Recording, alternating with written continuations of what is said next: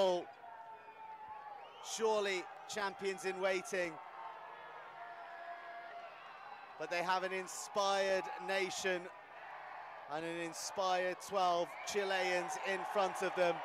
And we have 14 minutes of thrilling gold medal match action. Turnover comes from Los Pumas.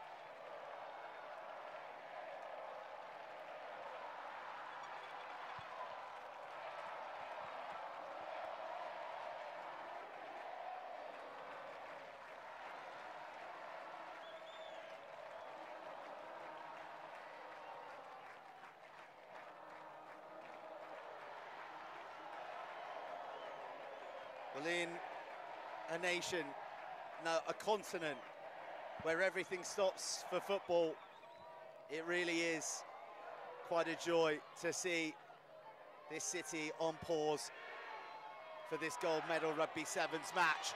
But someone who isn't on pause, he is in fast forward, is Alejandro Lavayen, who swoops down the right side and motors home for try number 1 for Los Pumas.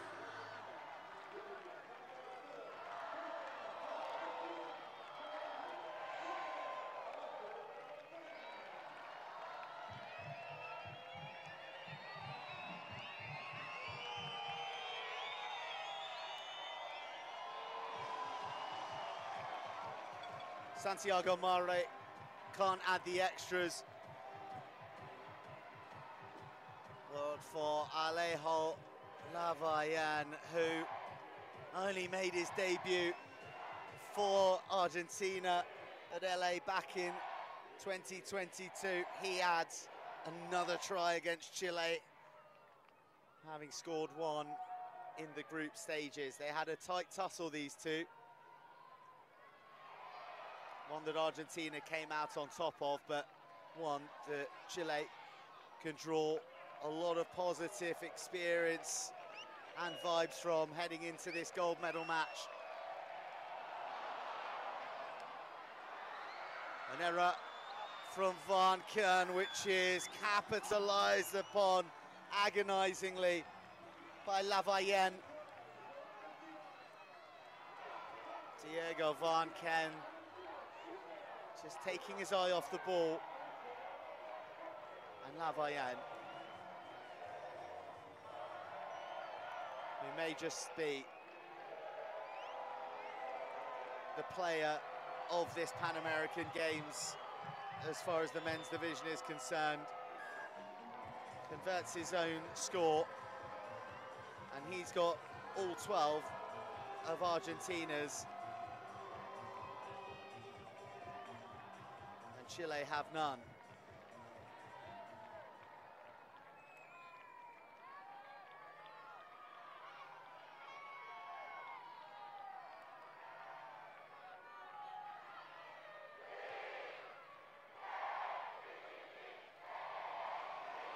Taken cleanly this time by Cristobal Game, who got the winning try against USA in the semi-finals.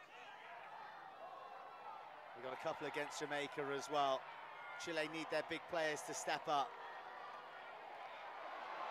Oh, and one of them is Ernesto Chimino, who goes skittling through some Argentinian defenders, a dummy switch, and then a bit of looseness on the offload. Chile managed to resource the ruck, but it gets very messy and very aggressive very quickly. And Francisco Uros, I think, the final guilty party. Chile just leaving themselves exposed to the counter ruck.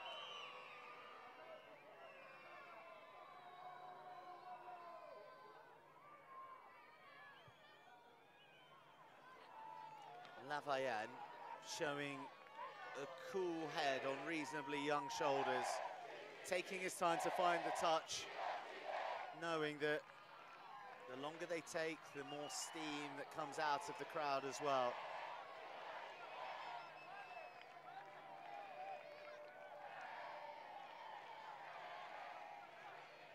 Lavayen on the wraparound, Lavayen almost pedaling through a gap. Well, they're patched up and they've been in a battle. Matthias Osadzuk, a couple of tries against Uruguay. German Schultz. Bit of football coming in from Santiago Alvarez, who took a head injury in a collision with Osadzuk yesterday. Luciano Gonzalez with the turnover and beginning to size up the whitewash before being called back to the mark.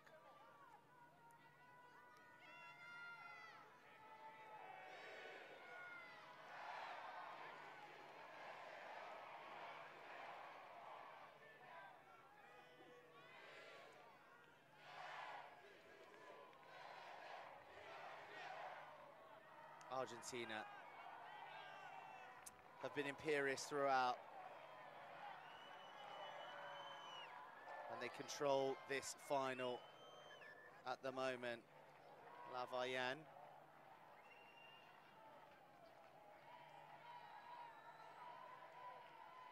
And the referee being required to speak to the front rows, not something that ordinarily happens in rugby sevens.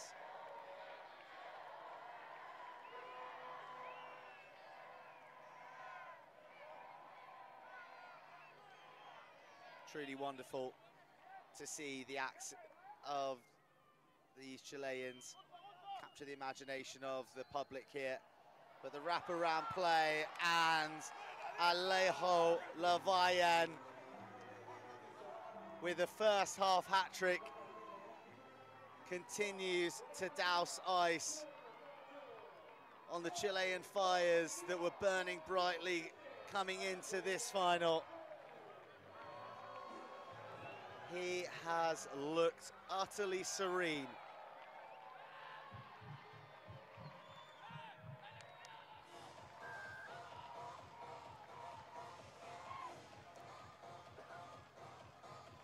And he adds the conversion too.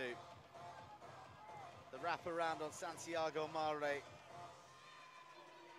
who is returning to the 7 setup after a long absence.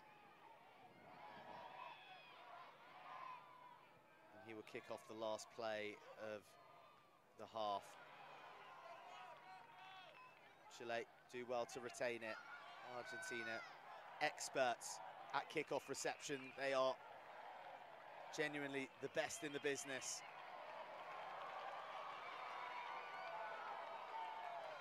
Bustamante takes play to the line. But a hand coming in from Argentina. And then Chile, first to the loose ball, they win the penalty. Off they go in a hurry. Chimino gets tangled round the heels. Oh, and Lavayan was almost in for a fourth.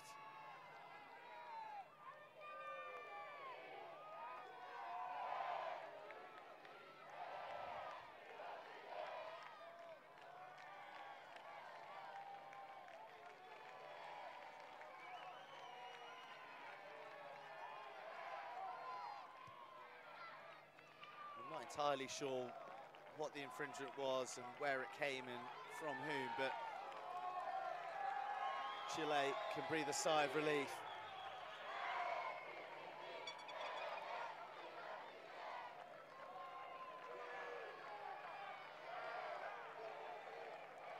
Up they go, on the doorstep of the Argentinian 22, their first foray into the half of Los Pumas. But the looping pass can't find the hands of Manuel Bustamante. The whistle blows and there is a match. Here's Chileans to a comeback in the second half of this final. 2 tries and a conversion in the semi-final win over the USA. So he's got it in him. Have Chile got it in them? Well, Gome has got plenty in him. It is Manuel Bustamante who shrugged off a Puma and then set flight to the try line. and has delivered some belief to the Pintana Stadium.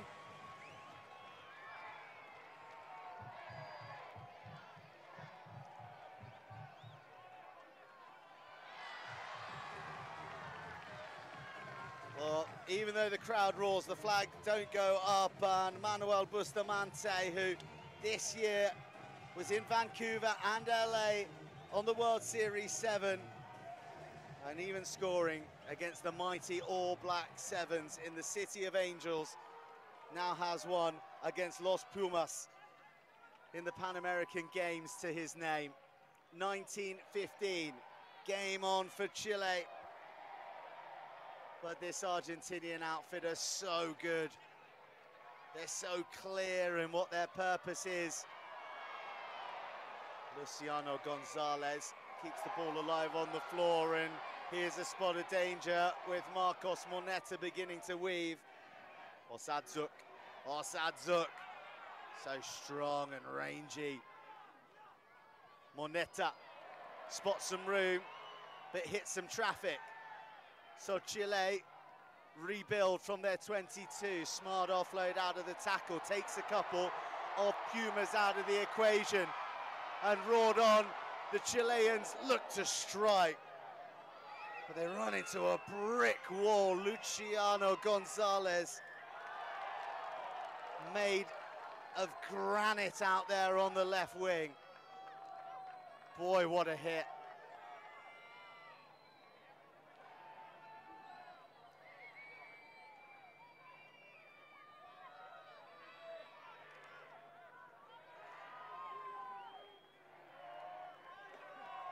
Well, it's strange seeing that beast with dark hair.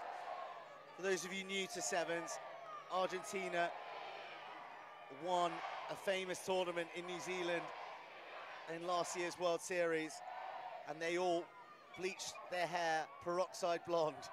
So they all had peroxide blonde hair for the rest of the series, but it's grown out, and they continue to grow as a nation. And that growth has taken them to the doorstep of the Chilean line, into the 22. Agustin Fraga picked up and dumped, but Los Pumas still purring, still prowling. Marcos Moneta, one more to the wing. And Matias Osadzuk coasts across for try number 4.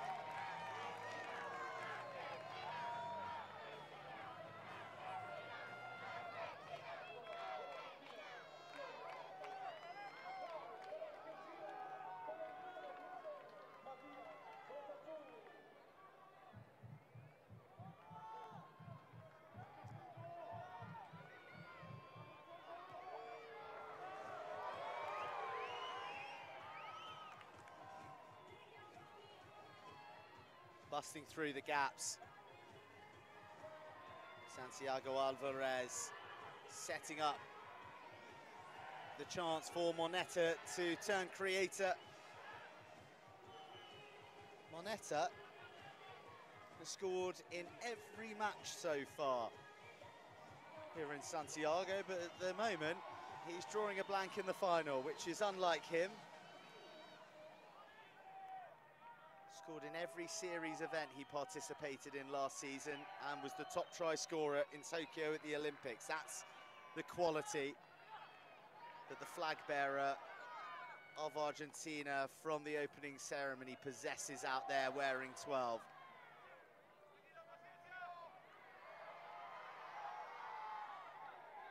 Chile still believe. Switch in the midfield.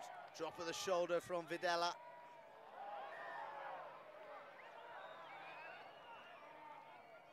Chile need to get on their bike here. Clock ticking towards 2 minutes. They need 3 scores.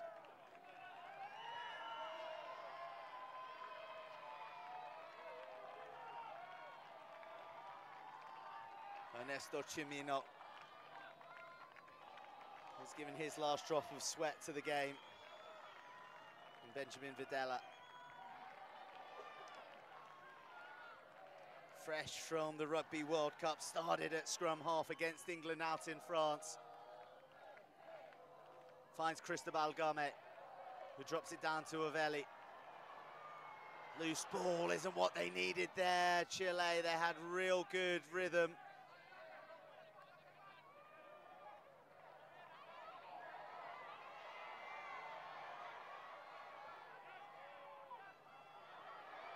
German Schultz isn't a man to be run through with ease.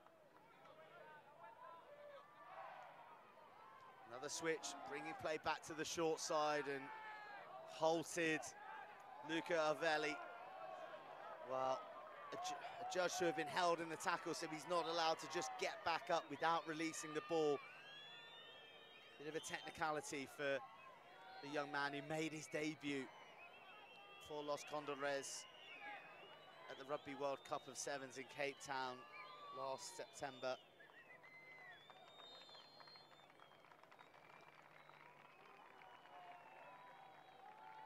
Looks like we're saying farewell to German Schultz, and we're saying hello to the evergreen, the man who I can never ever see retiring, Gaston Revol, wearing 8s for Argentina, readying to throw this line out in with 1 minute and 2 seconds on the clock.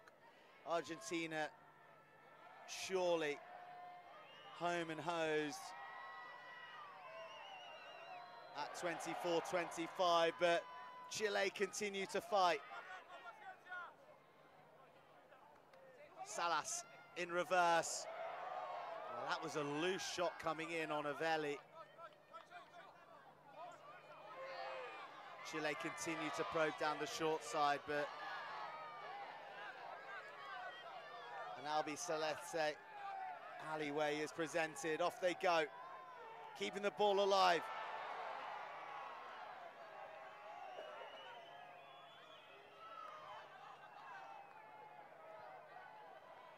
Lovely option, crossfield pass, and then the skip inside.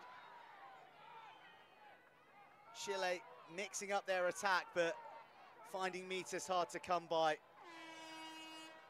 With the sky blue and white wall presented in front of them, the gold medal is gone, but is one more magic moment in Santiago here for Los Condores. Pin perfect pass into space, out wide to the right, a tip tackle at the very last ditch brings down Clemente Armstrong. Strabucci off the floor to Videla, who wraps around. Armstrong almost grappled into touch, but such is the desire that even Gonzalez can't deny them just yet. Salas. Wild offload. Penalty advantage, so we will get another play.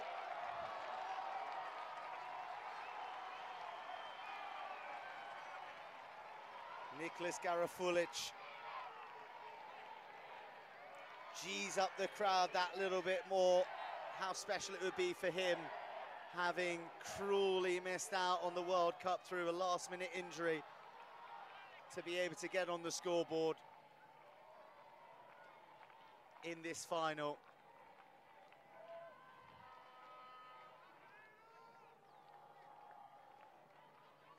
Let's not forget to commend the Argentinian defence, who have faced an onslaught fueled by absolute passion by Chile, and they've stood up to the test. They continue to do so, but can Los Condores break through? They are stolen from at the very last moment. Oh, but then grappled from Moneta. The DJ hits the celebratory tunes a little prematurely because there was a knock-on earlier in the passage. Garafulic is denied a try in the final.